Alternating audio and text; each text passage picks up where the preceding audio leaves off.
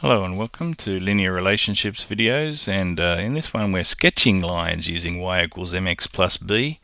In the previous video we introduced the idea of y equals mx plus b, and now we're going to use it to actually sketch a line onto a number plane.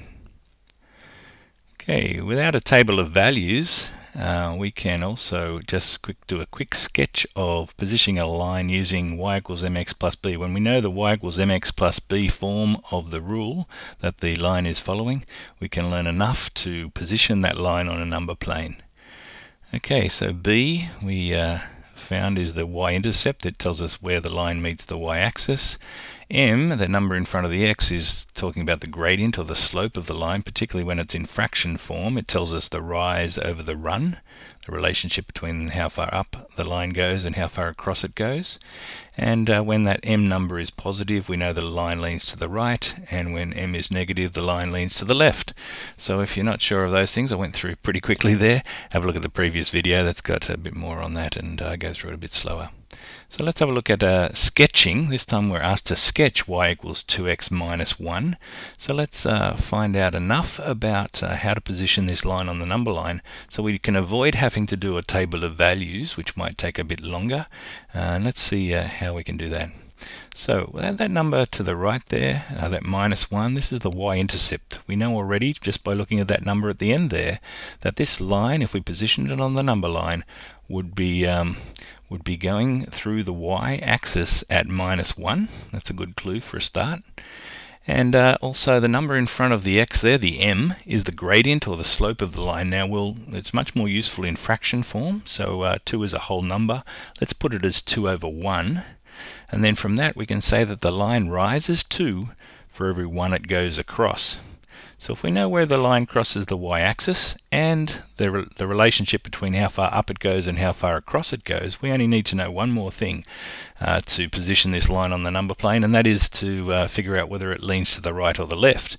Now that m number there is 2 in this case, which is a positive number. You can see from the rules at the top there that when m is positive, the line leans to the right.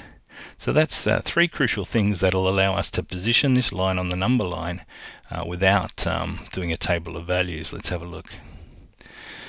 So we know from our discussions just then that the line meets the y-axis at minus 1. We also know the gradient is 2 and it rises 2 for every 1 it goes across, and that the line is positive, so that the line, the leaning to the right is the situation for this line. So step 1, to position this on the number plane, let's start with the y-intercept. So we saw that it will plot the y-intercept. Now the y-intercept was of minus 1, so we know that this line crosses the y-axis at minus 1. That's the first step. So we'll put a blob there at minus 1. Now this is a crucial bit. From there, we'll go from that y-intercept.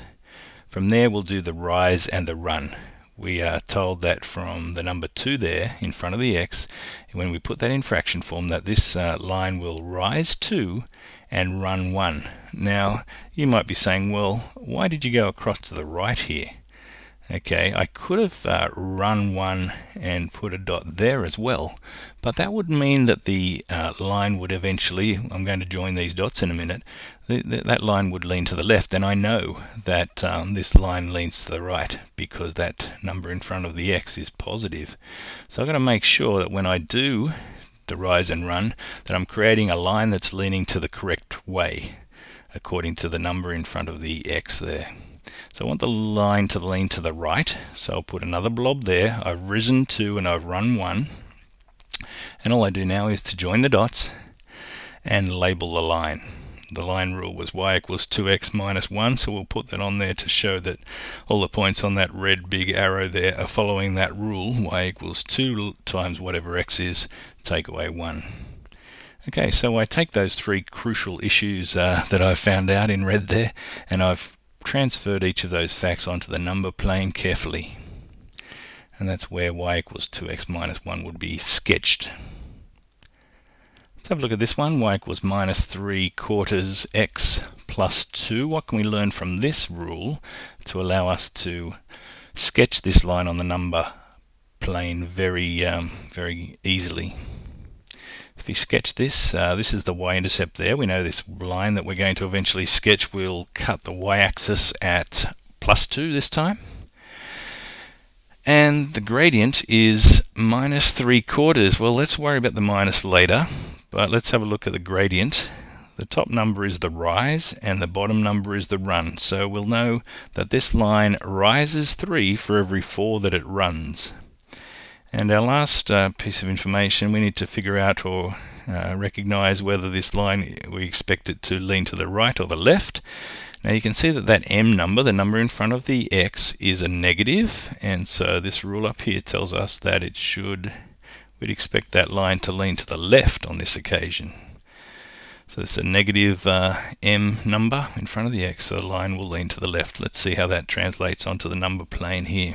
So here's our number plane. Step 1 is, like before in the previous example, the line meets the y-axis at plus 2, so let's plot that as our very first step. So we'll put a blob on plus 2 on the y-axis, the vertical axis there. That's our good starting point. Okay, from that y-intercept point, we'll do the rise and the run. Now it rises 3 for every 4 that goes across. This time I've gone to the left because I need to create a left-leaning line. Okay, I could have risen 3 and run 4 and try to put a blob over there, but if I join those two dots, that would create a right-hand leaning line. So that's an extra thing to just think about there.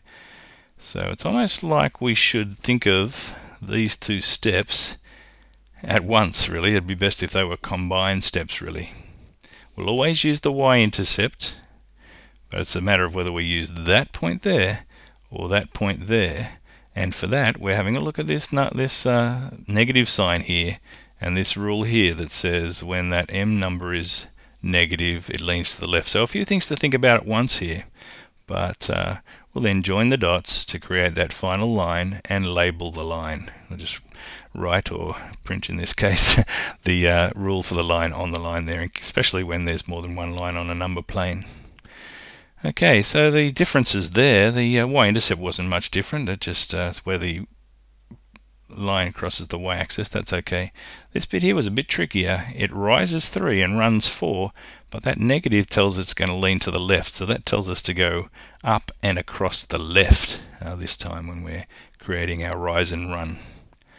Okay, so that's how you sketch a line using y equals mx plus b. From y equals mx plus b, we're getting 3 facts really, and using those to plot or position that line on the number plane successfully. And it's a bit quicker than using a table of values as well. So I hope that helps. Next time we're going to have a look at some other linear relationship issues and concepts, but in the meantime you can check out anything you like maths-wise on peterblakemaths.com. See you next time. Thanks for listening.